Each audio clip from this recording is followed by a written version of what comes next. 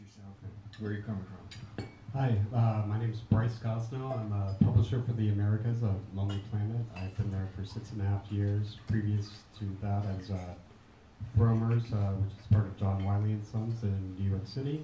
Was there for about 7 years. And previous to that, Macmillan, computer publishing, believe it or not. And, well, that's my story. Can I interrupt? Can you say something about how you're currently marketing? Just for a moment. Sure. In terms of, we do traditional marketing with our print product, but in terms of the ebook space, that's actually been a very interesting and developing conversation. So, for example, what we're doing is we're doing a lot of partnering with our retailers. So what we're finding is major retailers like Amazon, I would say Apple as well, who doesn't have established relationships with publishers. So Apple is sort of figuring their way out in this business, and Amazon, being and Apple as the three primary ones. What we're doing is we're actually working with them on trying to find things that they can sell at a reduced price or actually offer for free. The challenge with us, for me as the publisher, is, well, how do I put that in my queue? How do I put that within my schedule? And is it really what we should be doing? So it's, there's some experimentation going on, I guess is what I'm trying to say. Okay, well, we can get more details about that later. Samantha. Hi, I'm Samantha Rubenstein. I'm a publicist at Josie Bass Wiley. I work on the religion, psychology, and education titles. I started my career at Edelman Public Relations, and then I did the Midwest Media Relations for Starbucks in Chicago. The Bay Area seduced me, and I came here to represent startups. I worked on livingsocial.com and mint.com. And then I realized that I just really love books. And so finally I landed at Josie Bass, and I'm very happy to be there. I want to say about Samantha is, having worked with her for about a year, is that she was the first commercial, traditional book publisher, marketer, publicity person I knew who understood the importance of an author's being online and who went to book bloggers to sell books. Book bloggers, a lot of people don't know what book bloggers are. I didn't at that point, but it's exactly how Amanda Hocking sold all her books. She went to the people who had websites that were interested in her kind of publication. And what Samantha did was we went to the mommy bloggers for our parenting books. And boy, that really worked. We had a lot of good parenting books, and those mommy bloggers, they really communicated very well with each other, and that's how we sold books. One of the ways. Hi, I'm Lena Adler. I'm the Senior Marketing Director at Harper One.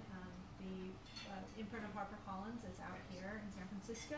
All right, and I started my career in publishing when it was Harper San Francisco. I did 3 years in publicity there, and then I left for Chronicle Books for a year where I did cookbook publicity and fiction publicity, and I came back to Harper One in the marketing capacity. And what we're doing right now is a mix of digital and traditional. In terms of ebooks, we're also playing with price promotions, especially on backlist, to promote front list. So we'll either do a backlist price promotion, or maybe we'll do a low-priced backlist ebook with some teasing material for the front list book that's coming out. And of course, like everyone else, we're experimenting in the social realm. We're trying to get all of our authors online. We're doing a lot of outreach to bloggers, and that's pretty much what we're doing on that. Hi, I'm Arielle Eckstedt, and I just want to add one thing to Alan's intro, which is that Julia Child takes credit for being the first author to go on tour. So I don't know who was first, but in Mastering the Art of French Cooking, she says that she was the first. So, my name is Arielle Eckstedt. Who could argue with her? Yeah, really, that's right. And I am the co-founder of a company called The Book Doctors, and we work with both wannabe authors, already authors, self-published authors, all across the board. So we're seeing the entire spectrum of what people are up against. I'm also the co-author of a book called The Essential Guide to Getting Your Book Published, which spends a lot of time talking about publicity and marketing and all the social media stuff. And then I've been an agent at large with the Levine Greenberg Agency in New York City for the last 19 years. And lastly, I'm co-founder of a business called Little Mismatched, which started by selling socks that don't match in packs of 3s, and which now has stores everywhere from Disneyland to Fifth Avenue in New York City. And the only reason I bring that up is because I believe today that anyone who's in this business has to have an entrepreneurial attitude. And after leaving publishing to start that business and being out of publishing for about 5 or 6 years and then coming back, I saw such a huge lack of entrepreneurialism, and it shocked me. And so that's something that I truly believe in and would like to talk some more about at some point. Hi, my name is Ted Barnett, and I'm the co-founder of a new company called Byliner, where I run operations and marketing. And my background is in technology, has been in technology product marketing over the years. I was at Apple and AOL and Ophoto and other kind of consumer technology companies. And I had been an entrepreneur myself. I had 2 startups before. One was acquired by AOL, and I worked there for a while. And more recently a website for kids, an online world for kids called Super Secret. But in late last year, I've been advising a fellow named John Tayman, who was thinking about the future of publishing from his point of view, and being an avid reader of nonfiction myself, I got really excited about what he was doing, and I joined Byliner. And just a quick overview of what Byliner is, we started in February of this year, and the focus at Byliner is on we are an ebook publisher focused on books that lie between sort of magazine length and book length, what Amazon calls Kindle singles. So they're between 10 and 30,000 words typically.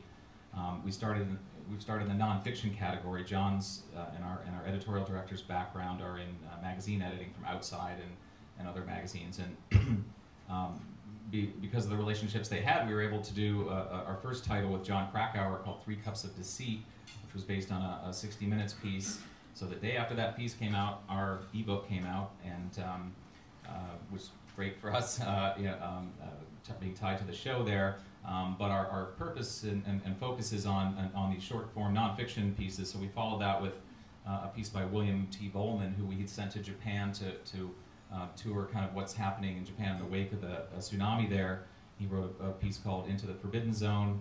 And then more recently, Holly Finn, a writer from the Financial Times, just wrote a piece called The Baby Chase about her experience with IVF. So kind of a wide range of nonfiction, but all in this sort of short form category. The pricing between $1.99 and $2.99, and I should say that if you actually go to byliner.com and see what the site is, we're supporting the ebooks that we're doing with a website that hopes to attract readers of nonfiction by gathering up all the long-form nonfiction that we can find on the web from The Atlantic and New Yorker and Outside and Sports Illustrated and everywhere. We have a little header that sort of describes the first part of the article, and then we'll take you to the original. We have 60,000 articles there, and the intent is to draw readers in who can then say, I love John Krakauer or Caitlin Flanagan or Mary Roach, whatever authors they love, and see all the work that they've ever done that can be found anywhere online, including their books. So they can sort of declare their allegiance to those writers and help writers build that relationship to their readers, which I think is a new opportunity. So I guess I come from more of a technology background. There's certainly a lot of kind of disruption going on in this space, but I'm an optimist that in the end there will still be writers and readers, and people will need to help edit and curate and market these pieces to folks. It's just all in transition right now, and it's not clear even to us, how it'll end. But I think it's, as Alan was saying, a very exciting time, and then we're kind of focused on trying to find out where the ebooks are going to take us. Thanks. I want to start with a question. just a kind of devil's advocate question, you know, at the risk of being tarred and feathered and run out of town on a rail, I'd like to repeat a lot of what I've heard, the kind of questions like, well, since the author is really more important than the publisher, the author can get to the reader pretty clearly, pretty directly, without a gatekeeper or any obstructions. And since, you know, the business is so lousy, is there any future at all? Are we all going to be out of work? Who needs book publishers and who needs book publishing, marketing, and publicists? I'm looking for the answer with only a little bit of tongue-in-cheek, but it's a serious question. You want to start? Yeah, I mean, one point we made as we launched the company, people ask us that question in the press, and in our view, and investors, when we were trying to raise money, are there going to be publishers in the future? And our belief is, sure, you know, writers could go straight to Amazon and upload an EPUB file and have a book in Amazon in the store themselves. But it turns out, our experience so far at least is bearing out that they want help with editing and designing the book, shaping the story in some cases. We actually bring sometimes the story to the writer.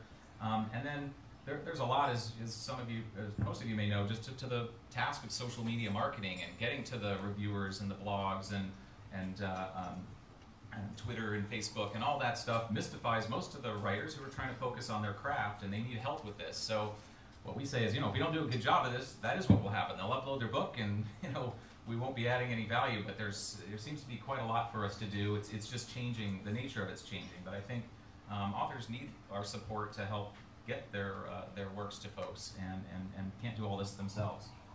Good answer. I was just going to just emphasize even further from the author's point of view how much work it is to do all of these jobs. And most writers have a full-time job. So to have multiple full-time jobs on top of that, to play publisher, is such a difficult thing to do. And also to have the expertise. So then you have to go out and hire the right experts, and how do you know who the right experts are, et cetera. So I think there will be people who want to play all those roles, but I also think there are lots of people who really don't. That's right. A lot, you know, writers are often shy people who want to just be by themselves. It's not easy to write, face the blank screen or page. But some authors really do enjoy it. You know, Amanda Hocking, let me just use her as an example again, took a large advance from St. Martin's because she said she wanted to have more time to write. But she found herself back online 3 or 4 hours a day because she loves it, and she loves the contact and the inspiration and the intertake with her readers. So it's really a very personal thing based on temperament and personality.